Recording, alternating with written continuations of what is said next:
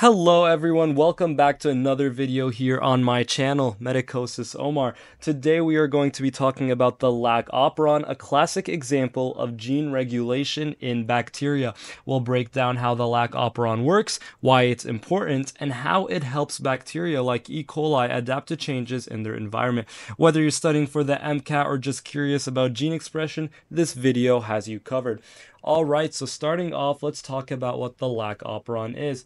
The Lac Operon is a segment of a single circular chromosomal DNA of the E. coli bacteria. The whole point of the Lac Operon is to transcribe and then translate to proteins necessary to bring in and break down lactose for energy. This is what the Lac Operon looks like. We have the 5' upstream and 3' downstream regions. Starting from the upstream, we have LacI, which codes for our repressor.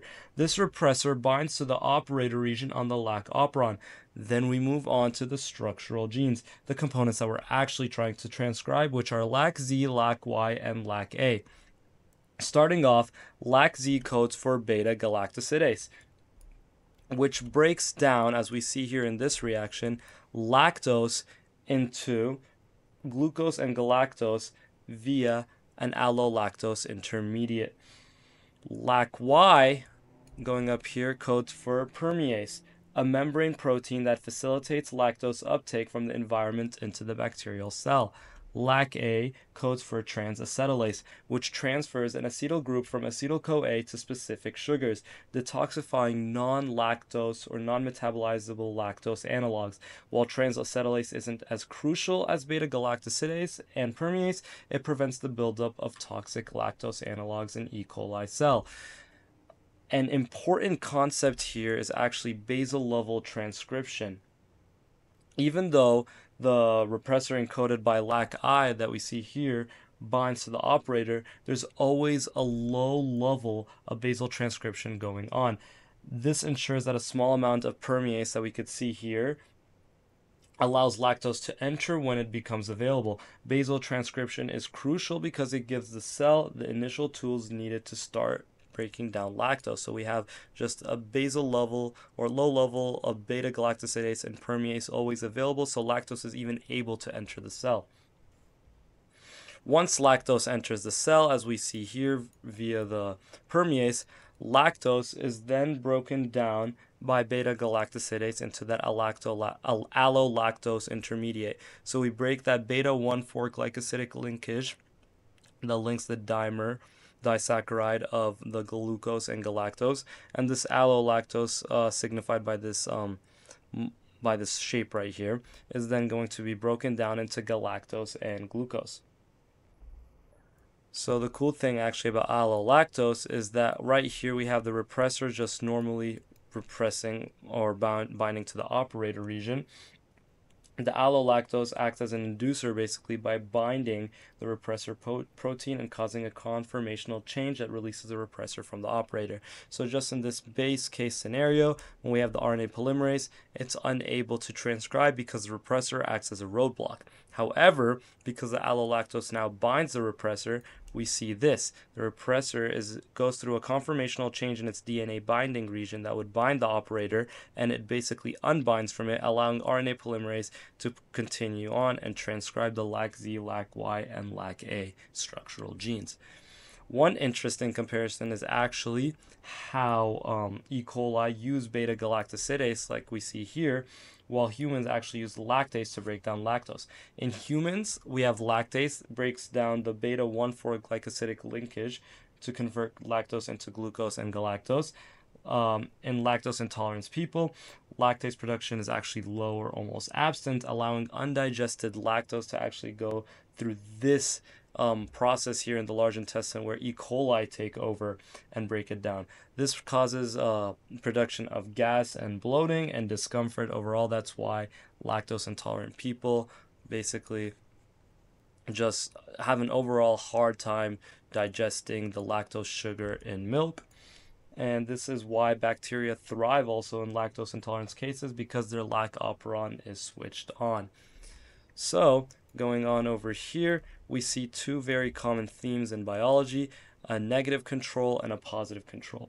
So the repressor acts as a negative control, turning off the operon when lactose isn't around. In contrast, the catabolite activator protein, which I'm going to talk about in the next slide, acts as a positive control, boosting transcription in the absence of glucose. I like to think of it almost like an elemental boost to the RNA polymerase when it is present. So moving on, we see that the Lac Operon is a prime example of polygenic mRNA, where a single mRNA is transcribed and encodes multiple proteins. This differs from alternate splicing seen in eukaryotes, where one gene can produce different mRNA variants. Understanding this difference is extremely crucial for mastering gene regulation concepts on the MCAT. I myself can attest to this. Now let's talk about glucose. So, glucose is the main source of E. coli, main energy source for E. coli when it is present, and thus the Lac Operon usually remains off when glucose is available because there's no need to waste energy transcribing lactose metabolizing enzymes. However, under certain conditions where there is low glucose and if lactose is present, the Lac Operon can be turned on. This is cool because it essentially explains why we call it an inducible system, because it is normally turned off when there is normal levels of glucose. However, under certain conditions, like we said, low glucose and lactose being present, it can be turned on. So, by being able to turn it, going from being turned off to turned on, we say that it is an inducible system. Now, glucose going here, we see when glucose is low, we actually activate this entire cascade of events. So when glucose is low, it activates adenyl cyclase, which converts ATP to CAMP. This increase in CAMP activates the catabolite activated protein, which binds to the CAP site upstream of the promoter. The CAP-CAMP complex forms a dimer, as seen here, with the RNA polymerase, and significantly just boosts that transcriptional efficiency. Think of it almost like an elemental boost, like I said before, for the RNA polymerase, hence the 3 positive signs. Now let's move on and talk about the 4 scenarios for the Lac Operon regulation. When we have low glucose, like we stated before, we have high CAMP levels and thus high CAP. And that CAP then binds to that CAP site upstream of the promoter. However, with high lactose, we also remember that some of it is converted into allolactose, which binds the repressor and causes that conformational change, and it's no longer able to bind the operator. So RNA polymerase is able to go on freely. So not only is RNA polymerase able to go on freely, it also has that elemental boost by that CAP, and thus we have very strong expression and high transcription of that Lac Operon. Second case scenario is that we have high glucose. When we have high glucose, we don't have as much ATP being converted to CAMP, and thus we don't see that CAP binding on that cap site. However, with high lactose, we still have the case where some of it is converted into allolactose, or a lot of it's converted into allolactose, and it causes that conformational change in the repressor, and it no longer binds the operator, and the RNA polymerase is able to transcribe the Lac Operon freely. However, this is a weak expression and only just 1 plus sign, as we see here, because we don't have that elemental boost from that CAP on the cap site. The third case scenario is if we have high glucose and low lactose. This is the ideal scenario for the E. coli cell. It just wants to have glucose, and if lactose is present, we're able to do these up to scenarios.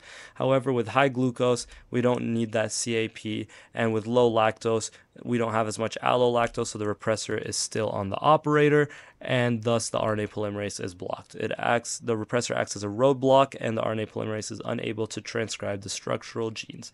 Thus, we see here blocked and no transcription. For the fourth case scenario, we have both low glucose and low lactose. This is a pretty unideal situation for the E. coli bacteria.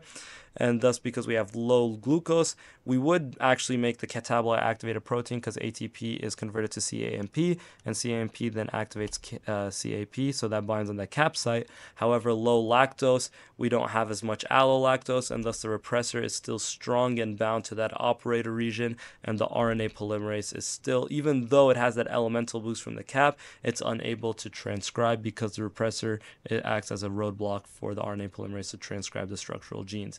and thus we see in the fourth case scenario that it's also blocked and no transcription. In summary, when lactose is absent, the repressor still keeps on binding to the operator, blocking transcription. Why? Remember, lactose is no longer being able to be converted to allolactose, which allolactose is supposed to bind to the repressor. So we see that in the second slide.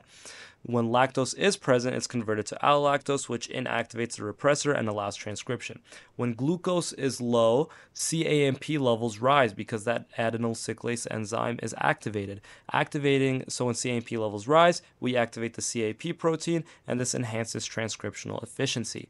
And overall, just remember, there's always basal transcription that always ensures small amounts of enzymes are present to respond quickly when lactose appears. Thank you for watching. Make sure to like, subscribe, and leave a comment. I'll see you guys in the next video.